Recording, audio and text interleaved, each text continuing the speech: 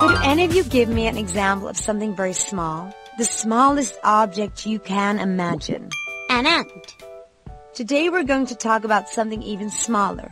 Something you can't even see under a common microscope. The atoms. The atoms. All the matter surrounding us, either living or non-living, absolutely everything is made up of atoms. What are they? Particles. They were called atoms because for a long time it was thought that they were the smallest existing entity and couldn't be further divided. However, in the 20th century, it's been discovered that atoms are formed by even smaller particles. What particles make up an atom? Atoms are formed by a nucleus and some particles that are permanently around it, which are called electrons.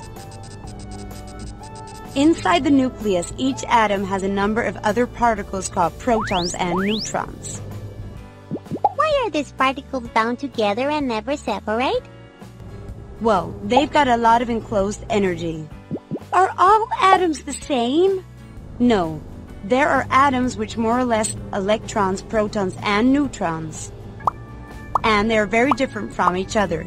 To classify and study all the atoms known, they've been grouped into a table, known as the periodic table of the elements. You'll find there are well-known atoms such as the oxygen and the hydrogen, and also others with strange names as praseodymium or wolfram. What do the numbers and the colors on the table mean? The numbers show the quantity of protons present in the atom nucleus. They're called atomic numbers. The colors indicate that some atoms can be grouped according to certain features and to their properties. These groups receive different names: metals, nonmetals, metalloids, and noble gases.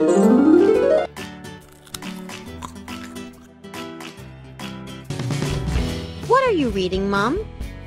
A report on the building of a new nuclear submarine. It's incredible. According to this, it can be up to 1 year under the water without loading fuel. It is an atomic submarine. Then the fuel is not oil-based. It uses special materials like uranium. Atomic energy is used to obtain great amounts of energy. That's why the submarine can sail for a long time without having to load more fuel. Hey, don't forget to subscribe and answer the question.